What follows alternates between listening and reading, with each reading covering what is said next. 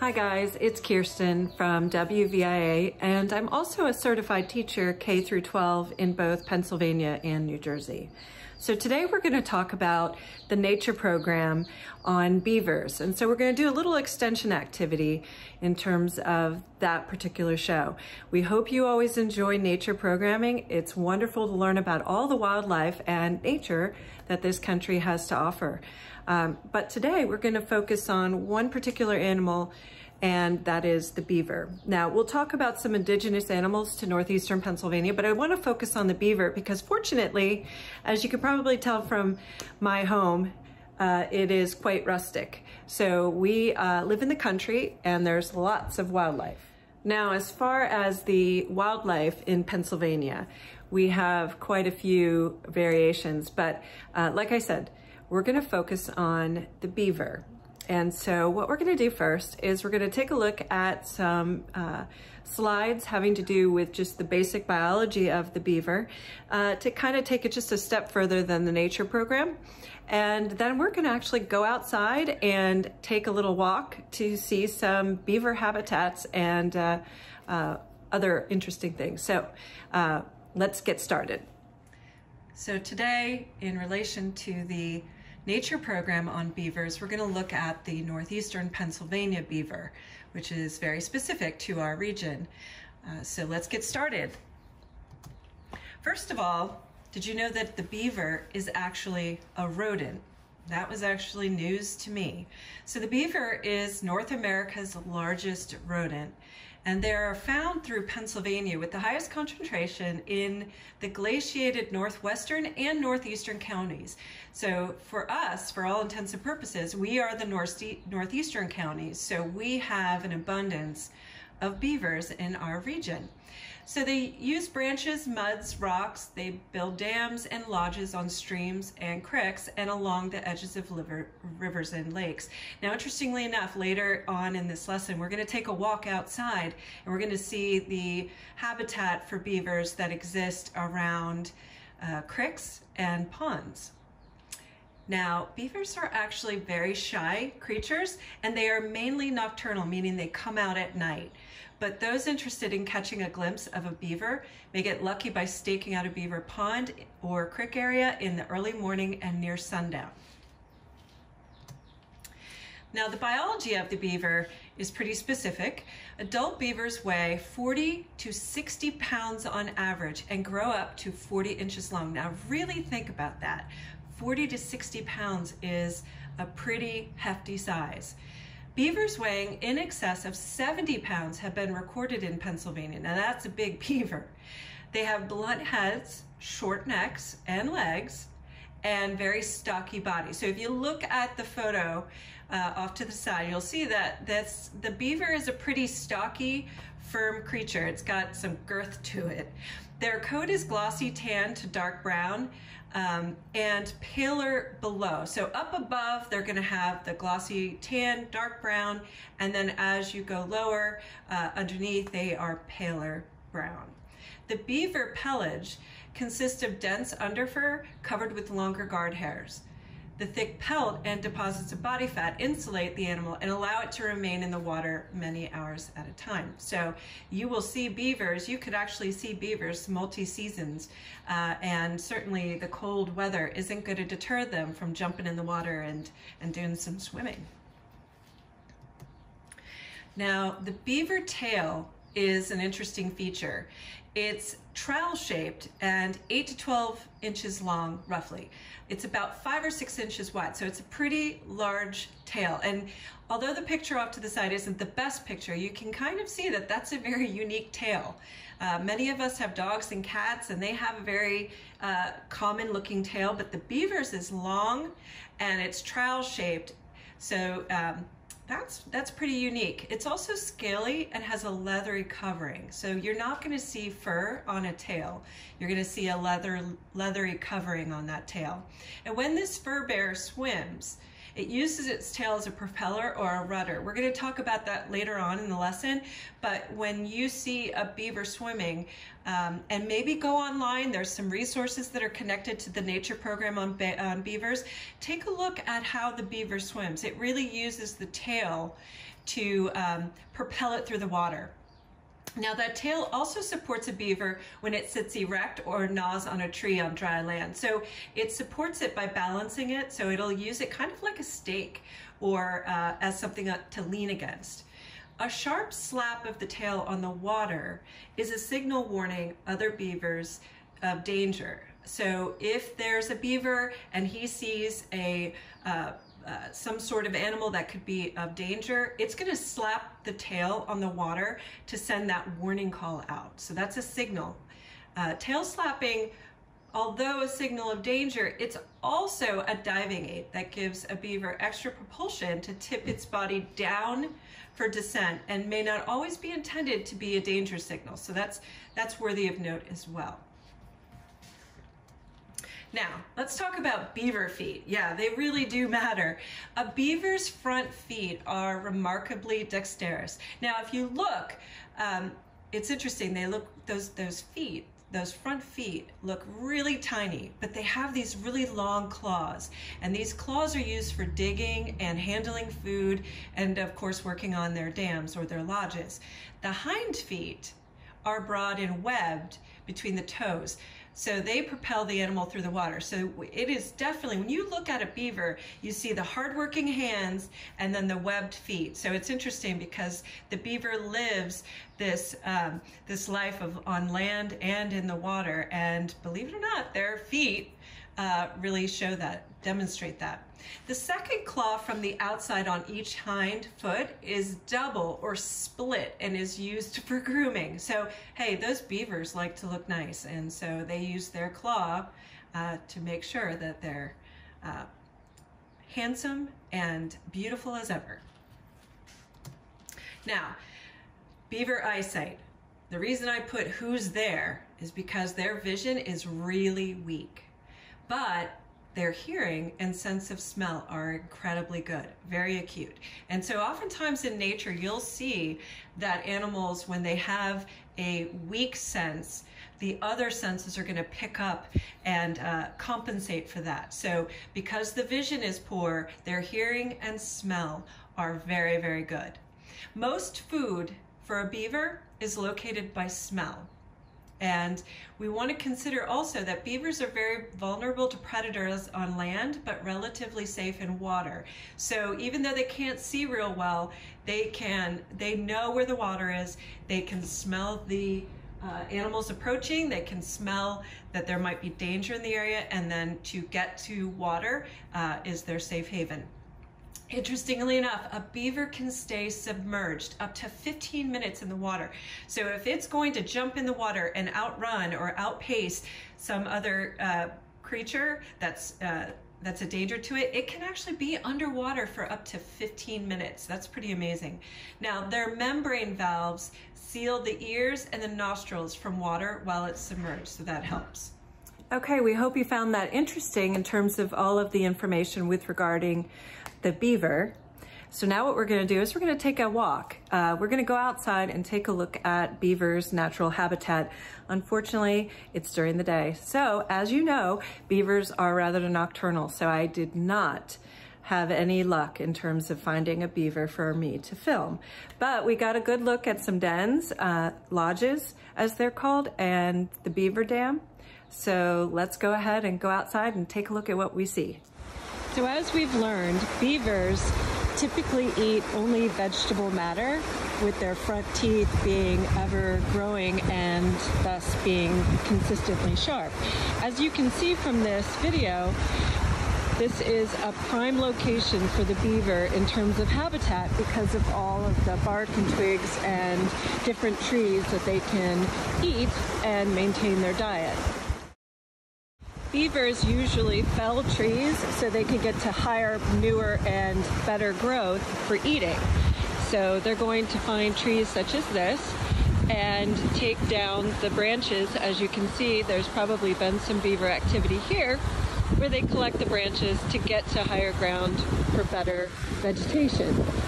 Now, they fell trees within 200 feet of the water's edge. So we're here, look at these little tree branches that have probably been felled because of a beaver, and it's right along the water's edge. Now, they build on streams and creeks just like this, and certainly this is instinctive behavior. So they do this quite naturally rather than learned behavior. And when we talk about beavers, we cannot help but think about the dams that they can create. So I'm going to go over to this other side of my creek, and you'll see that when the beavers fell the trees, they oftentimes will cut them into small pieces and create dams. These dams are going to be partly for their home. It's also just tree debris. And while a dam may hold a sizable pond back, in this case, they have not stopped the flow of water with the creek, although they are diverting it to the two edges on the outside. So this is an example of a beaver dam from just fell pieces of wood from their vegetation. What's interesting about the beaver dams that they create is that it creates a hole for which the beaver can reside. Kind of like a castle has a moat. In this case, the beaver has a location for a home. And perhaps they tuck down inside. They might have a different area a little further on. But regardless, the dam prevents the water from being in the way of the beaver in terms of the habitat or the home that it creates. As you can see, this particular beaver dam has some height to it. I'm not sure if you can see, but if you look really closely, you can see that there is some height to it. Typically, for shelter and rearing young, beavers construct lodges where possible, and these dome-shaped islands of sticks and logs are plastered with mud. In this particular case, we don't see a lot of mud or any sort of material such as that, but these sticks have been pretty well lodged into place, and the beaver is clearly creating some height to that den. A lodge's interior compartment may be up to 5 feet high with a small air hole at the top. I think if you look really carefully, you can maybe even see the air hole up at the top, perhaps. But that small air hole provides the lodge and some warmth and, of course, the flow of air for the young if they are actually raising the young within the beaver home, or the lodge as they call it. When it freezes in the winter, interestingly enough, it actually prevents any predators that might come upon it. So that's an interesting. The entrance to the lodge, whether it's on the bank or in the middle of a creek, as it is here, is usually below the water level. So the beavers are going to go into this particular home from in front of the lodge, as you can see there. So they would crawl up in there and perhaps reside. Now, that is, of course, when the den is dry and above water. If there's a significant rainfall, you'll see that this particular dam might get overflowed with water, and of course they'll have to relocate or rebuild this particular dam in that event. Beavers aren't the only animals that call creeks and ponds home. I'm going to show you another example, not necessarily of the animal, but of the habitat that an animal can live in. When we look at ponds, obviously there's lots of nooks and crannies that animals can hide in to protect themselves from predators. In this situation, we have some rock formations here, and although it looks pretty simple, these rock formations actually are full of little crevices under which these animals can reside. In this case, these are perfect for snakes and other small rodents that aren't afraid to get near water, and of course the beavers as well, moles, and even field mice, etc. This way they're out of sight from different birds of prey, such as the hawks and eagles that typically fly overhead. We've talked about the indigenous animals that live in northeastern Pennsylvania, such as the beaver and the mole, porcupine, etc. Here's another example of a home built from just raw materials on the backside of a pond. It looks like just felled branches, maybe even some weeds, but upon closer look, you can actually see that there's a hole, and that's actually the entrance to some sort of small lodge. Now, what animal is using this particular lodge as their home, I have no idea. And I'm not going to get too close because we don't want anything coming out at me. But what's interesting is there is a nice opening to this particular lodge, and it does provide some warmth and security from any predators that may be passing overhead if this particular animal is rather small. But when we talked about the beaver lodge, obviously when we talk about using raw materials and building some height with an opening, here's something that's at the water's edge, so you can actually see the creek is actually right there, and there's actually a pond not too far. However, in this case, this particular lodge is off to the side. Okay. Now I'm a little ways up on the mountain from the pond and the creek, but what I'd like you to look at is the scenery, and maybe you can find where an ideal home might be for any sort of animal that lives up here in this region, in this area. I'm looking at a few of these rock formations and thinking that they provide really nice cover. Now I'm not going to get too close because again, I'm not sure what might actually be calling home to some of these rock formations. But if you look at the rock straight ahead of us, there's quite a big opening. What's interesting is that not only can beavers and mice and snakes find perhaps their home in something like that that's not far from the water's edge, but it can also be a den for small coyote and porcupine, perhaps other animals of that nature. But like I said, I'm not going to get too close to that, but I just wanted you to see that nature has a way of creating some nice nooks and crannies for the different animals to find shelter and perhaps some warmth. It looks like it might rain any minute, so as you can see, the sky is looking pretty overcast, so they can actually tuck into a small area like that for shelter. According to the Pennsylvania Game Commission, we have quite a few species present in northeastern Pennsylvania. We have the Allegheny wood rat, bats and beavers, black bear, blackbirds, blue jays, bobcats, and that's just to name the A's and the B's. There's also otter and possum, porcupine, shrews, diving ducks, doves, thrushes, wild turkey, and white-tailed deer. Among other things, there's also a variety of small birds and animals that can call a tree trunk like this one home. What animals do you think might call this home?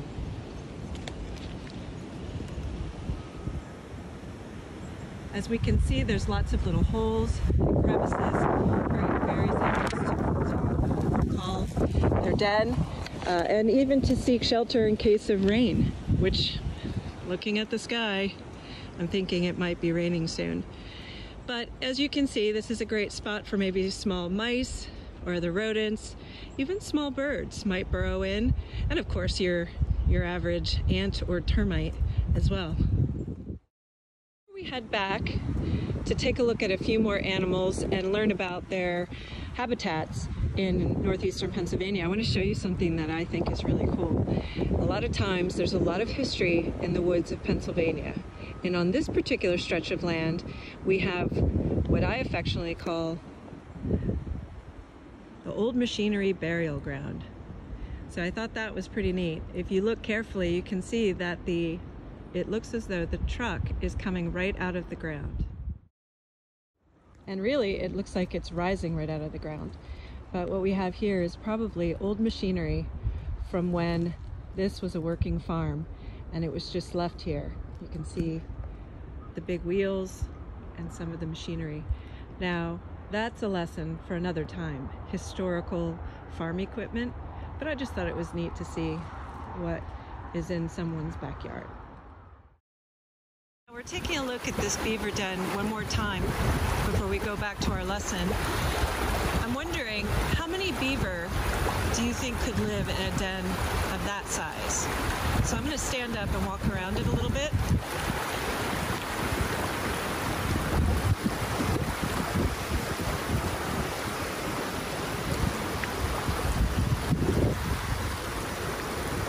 I wonder if it would be 2, maybe 3, or perhaps a mother and its young. Whether your number is low or high, I think remains to be seen in terms of truth of it, but it is neat to look at. Perhaps one day I'll actually get to film the beaver that owns this particular dam. Okay, did you enjoy that walk through the scenery in northeastern Pennsylvania? Although we didn't get to see a beaver, it was probably pretty interesting to see the landscape, and I bet that truck was really interesting for you too. One final note, we want to talk about obviously beavers with regards to the PBS program Nature Beavers.